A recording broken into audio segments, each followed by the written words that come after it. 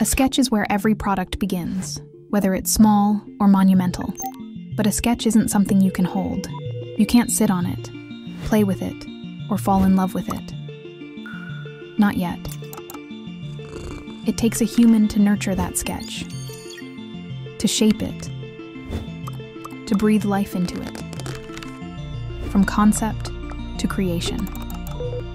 Then they take it into 3D, revealing what cannot be captured in 2 dimensions, to make that idea real.